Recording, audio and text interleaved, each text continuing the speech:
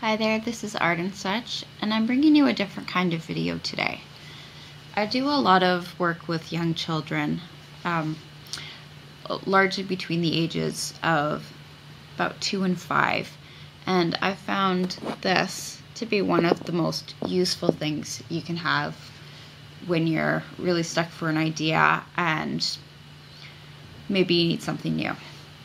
Now this is painter's tape. It's just from a local dollar store. You can also use masking tape for some of the projects I'm going to show you, or even duct tape. And some of these ideas can be adapted for string, for markers, for a variety of different materials. But at any rate, I really wanted to share with you some projects, activities, and ideas that you can do using just this. This first video, I'm going to give you some art ideas. These are gathered from all over the internet, and many of my teachers, many people I've come in contact with in the past. One thing you can do is you can make an image using tape. And here you have some choices. You can paint, you can draw, color, whatever materials really. And what happens when you remove it, just as when you're painting you get a nice even shape. This isn't the best paper for this, so you'll have to play around and see what works. But what should happen is the shape that you've created will be left nice and even, with nice and even lines. So I did a kind of a square heart here. You can do stripes or squares, anything really. And if you want to extend this beyond the paper, you can do some nail art by putting a layer of nail polish on your fingernail or on your child's fingernail, letting it dry, attaching a very thin strip of tape either across the middle or about halfway down. So put a little bit of tape across, put a second coat of polish over, and when that dries you can peel your tape off and you should have some really cool stripes or patterns. Another very simple, very basic idea for tape for art component is make some letters, make some shapes, make some pictures, and you can just give your child a strip of the stuff and see how they configure it on the page.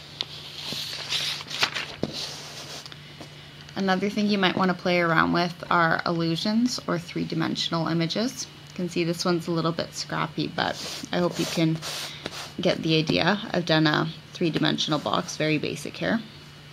And you can play around with line illusions or overlap the pieces and see what happens.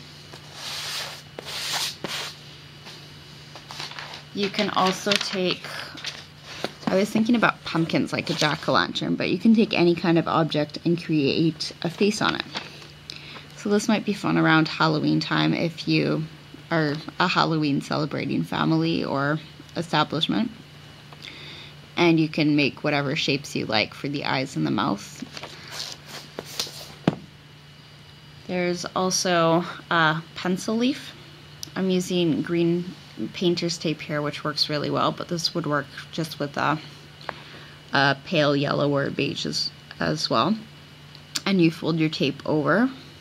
You cut it going down from the top on either side, and you can draw on some of the little veins, and you get a really nice leaf to go around your pencil. That might be nice if you're doing a present. And this is a very, very basic bracelet. The younger kids really like it. You take a strip of tape, fold it over onto itself, and you just throw another little piece on at the end to secure it. One last thing here for tape applications, for art applications of tape.